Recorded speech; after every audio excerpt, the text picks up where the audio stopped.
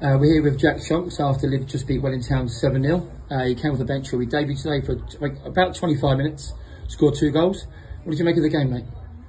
Scrappy to start, and then once the boys got the ball down and played, it was a far more comfortable afternoon. Good. Did they make you feel welcome to the side? Yeah, definitely. Nice boys, very welcoming, and very pleased me when I scored as well, which is always nice. Yeah, I think one thing we noticed about you over the past 6 weeks or so since Scotland has been chasing you is your work rate. I think that was evident as soon as you came on. Was that the message from Scott?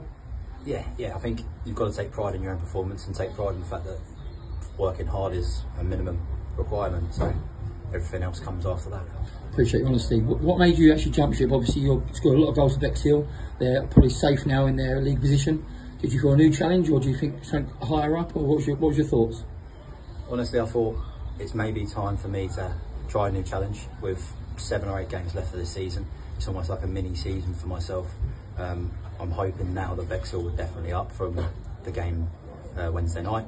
I felt like job was done in many respects, and a new challenge over 7 or 8 weeks would be something I could relish. Yeah, obviously you had 8 games before today, 8 cup finals, as you say, for the playoff push, for potential promotion. Was that what enticed you mainly? Oh, definitely. To potentially try myself in a new league, new environment, new boys, and then potentially look to go into a higher division if we do our jobs correctly. Yeah, I totally agree, mate. Well, welcome to the football club. Sorry we just nicked you away from your family. Go enjoy your drink tonight.